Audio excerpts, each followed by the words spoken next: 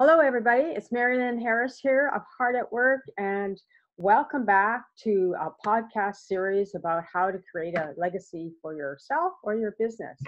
And so my intention of doing this podcast series, of course, is to help people create that legacy for the workplace. It's about workplace profitability, cooperation, kindness, all those wonderful terms that we like to throw around. And so, but today I have on the call with me is Cherryl. I met Cherryl about a year ago, actually, in July, and we were part of the launching the World Kindness USA organization, which has kind of shifted a bit since we first all went out there to launch it together, but that's okay. Things evolve.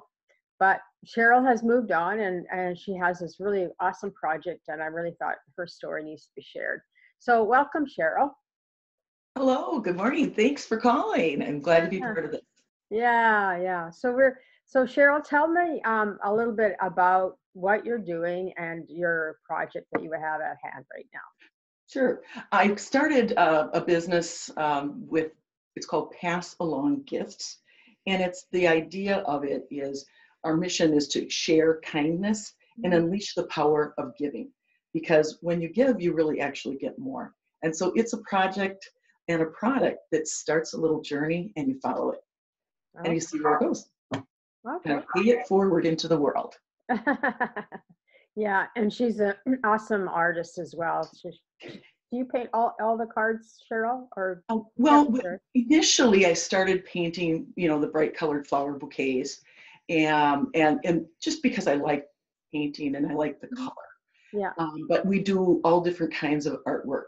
I'm looking for other artists, and it's really a great way for artists to get a little bit of recognition at a lower price point to get their product out there and pay it forward into the world. Right. So we're kind of exploring that option right now as well. Okay. So Cherryl, tell us a little bit more about your project. I know you shared it's about paying kindness forward and things like that, but tell us a little bit more story about, how you really got into it. Yeah. Well, this is nothing I ever expected to do. I started out as with my master's degree in organizational management, and I earned a Lean Six Sigma Black Belt because I like to do process improvement. So that was all working real well for me, but I inherited a rheumatoid arthritis. And there's just nothing that you can do when you have that, but I was doing okay, still working, but found out it was in my spine because I stopped being able to use my hands and coordination was off. Turns out there were 4 levels of my cervical spine that were being pressed, and I had no fluid going through on some of those. So they did a surgery, not a fun one, but I got through it. Everything went just fine. I was doing great. 6 months after that surgery, we were driving 55 miles an hour, and somebody crossed the center line also going 55. We rolled twice, landed the opposite, overcoming the opposite traffic lane, but one screw popped loose, but everything held, and I survived the crash. All of us walked out of our car. Wow. So it was an absolute miracle. Unfortunately, when you have an autoimmune disease, which rheumatoid arthritis is the autoimmune type, it made the disease worse. And so gradually I ended up having to have subsequent surgeries. My health declined, and my employer said, you're entitled to long-term disability. Probably should take that. So I took it. Very hard to kind of lose your identity and your income. And when I filed for the disability, of course, they denied it. And then shortly after, my husband lost his job. So I've got these mounting medical bills, no income coming in because everything's in the denial stage. Kids going through some troubles, teenagers. Need I say more? And then a girlfriend moved in who'd lost her housing and was battling cancer. And so we all just were sitting there kind of going, numb. And I began, I wanted to go and paint. And nobody would join me, so I did it at home on my own. I started painting these bright colored flower bouquets. And as I spread the paint on the canvas, I just felt something. I can't say that I was this wonderful thing, but I just felt something instead of numb. And I painted a lot after that. So I started collecting all these bright colored flower bouquets. And when people came over and they saw them, I said, pick one out that you like. Yeah. Enjoy it. I said, but don't bring it back. I don't want them back. And when you get tired of it, because I know they're very bright, just find somebody else that'll enjoy it and pass it along. Right. And then eventually the idea occurred to me, there's a lot of things that we have that are like that, that you love them and for a moment and for a season, but then, the time passes and what do? Throw it out? Why not create art that's meant to pass along? Right. So that's what I did, as I took and I reprinted my original artwork in a large card format, like this. Yeah. And then it's a table tent design, so it can stand by itself. And then on the back, you record the journey. Oh, okay. So then you would put a message, who, when, and why. Right. And then it goes to the next person. They enjoy it, and then they also are encouraged to pass it on. So over time, we decided to add an online tracking feature so that everybody can enjoy it. And when it started taking off a little bit, my mentor said to me, what are you going to do with the money once you start making money? Because it's important to think that through before you're faced with it. And I said, in the long run, it ended up that my husband got a job. I ended up getting the disability. The car accident settled. I mean, everything worked out just fine. My girlfriend's still alive. Yeah. My kids are doing okay. And so I said, I don't really have to have the money.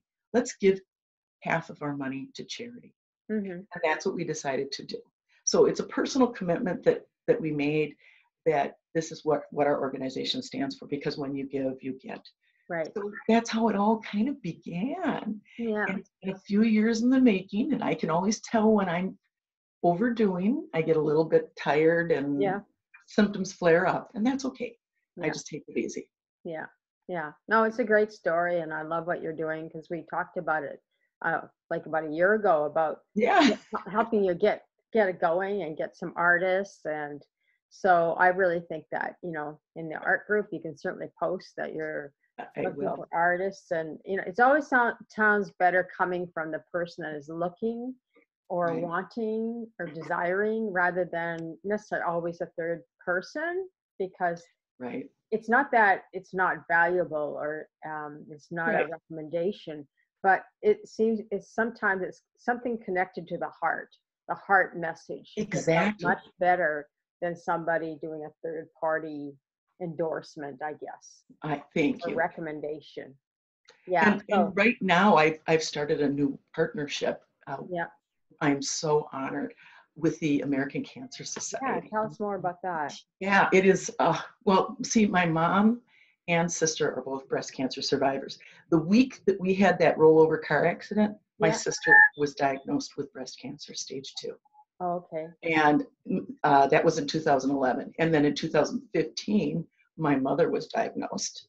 And when that girlfriend that moved in with us in 2014, she battled breast cancer while she was still living here. Yeah. So it's really been near and dear to my heart.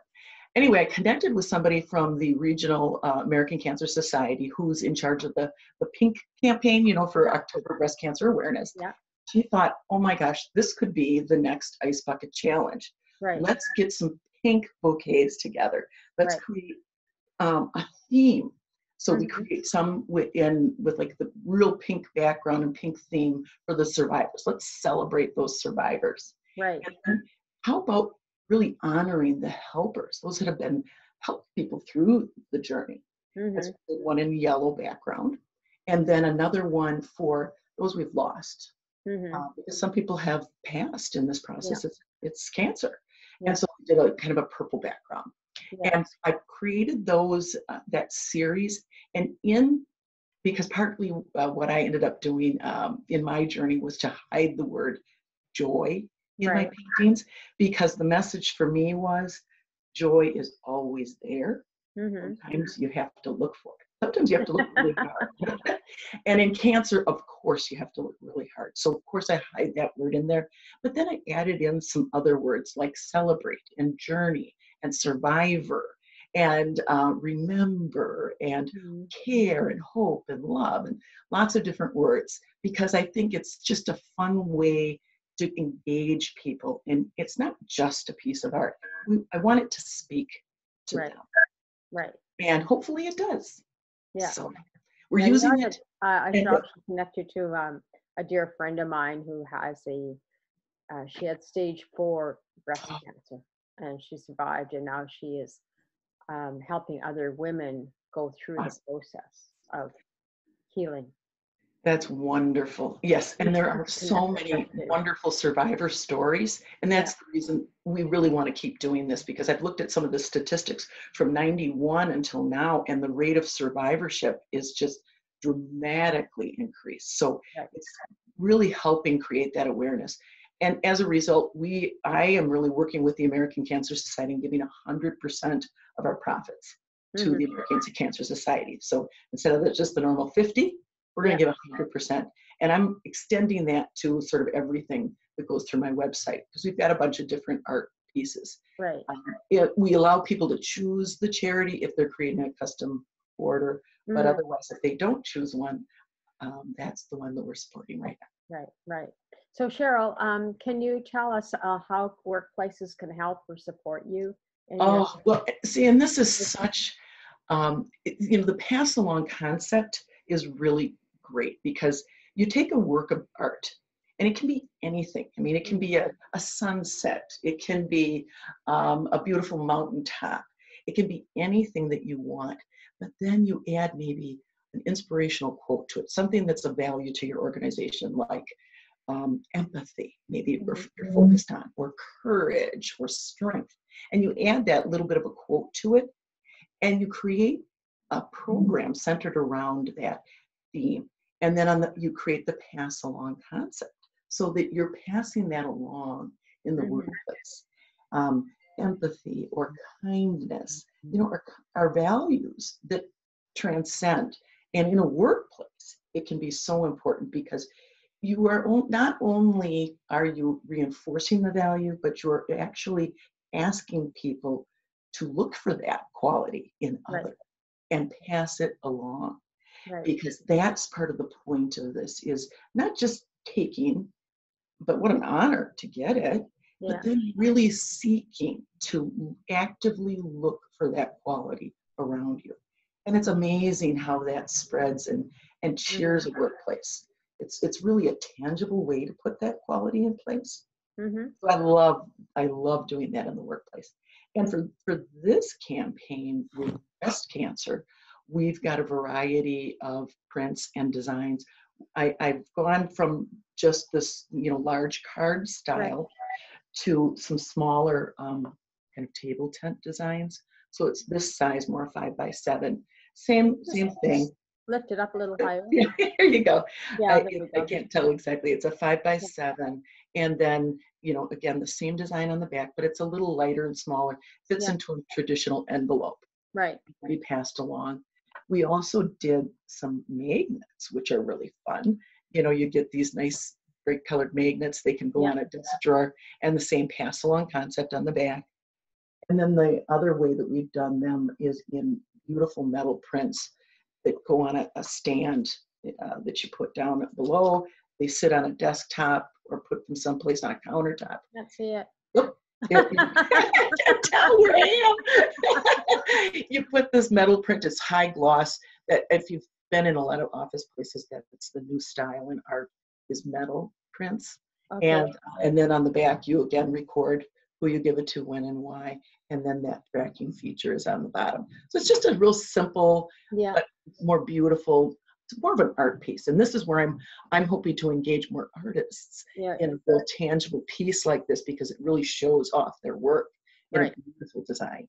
Right. So Right. any of those are available, and they're fairly reasonable. The cards and magnets are only $10. Yeah. And the larger cards, the 8x10, would be 20, and then the metal prints are 35 at the 5x7 and 50 at the 8x10. So pretty Mhm. reasonable, and more than 50%, 55 to 70% kind of different price points on Right. each. But that's what's going to go to the American Cancer Society. So in some Okay. cases, 7 out of $10 is going to go to the Cancer Society Mm-hmm. for So this. tell us a little bit about um, what type of, I know it's kind of hard because you're doing a nonprofit collaboration, but What type of clients do you think that you're really looking for that really would help you move it forward? Well, I'm looking for kind of three different kinds. Okay. The nonprofit community, of course, is a wonderful one because you're building connection and low price point, you're kind of able to get your message out into the community. And what's wonderful about these gifts is they keep getting regifted. Right. And so people have an opportunity to donate to that cause as well. Right. The other thing I think that this is wonderful in the workplace for people that are looking to build workplace engagement and again, create that custom design, Mm-hmm. pictures worth 1,000 words with your message. And as they pay it forward and pass it around, you're building that culture. Mm-hmm.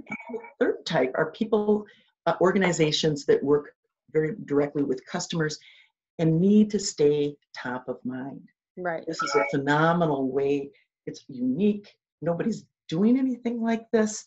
It gets in front of them in a soft sell sort of way. Mm-hmm.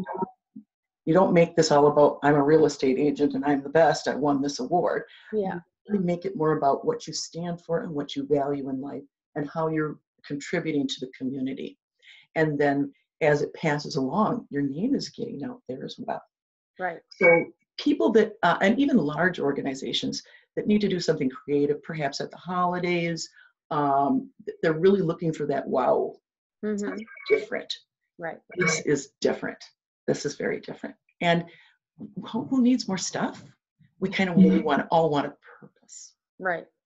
Yeah, we're always looking at decluttering or getting rid of whatever we have, right? Right. We're not ready to give that away yet, but but the more we do, the less that we collect as well. Great. And so, But so it does take a different mindset though, yeah, because this is intentional regifting, which is right. very contrary to the way we do things right now. We tend to, oh, I have this great card, and now what do I do with it? Now that it's sort of been here for a month, and I feel bad throwing it out. Yeah. But to know that I'm going to spread that to somebody else who maybe needs that message, I'm going to look for somebody now. I'm going to be deliberate. Yeah. Different way. I'm having to educate a lot of consumers. Yeah. Re-educating people about regifting and about passing it along, paying Right. it forward, right? Right. Yeah. Great. So any couple of tips or things you'd like to share before we close up? Well, I'm hoping now you briefly introduced because we met through World Kindness, Yeah. and I just see that continuing. I really hear that as a strong message today in our world, and I think the more we focus in on positive and doing things like this, paying it forward, really noticing how many times people are doing kind and good things, Mm-hmm. I think that's so critical. We hear all the negativity, we hear all the bad, but there is so much more that's good. It's just Yeah. bad stuff that makes the headlines. And I think that's where we share the same mission with World Kindness Week coming up in November, the week of the 13th there.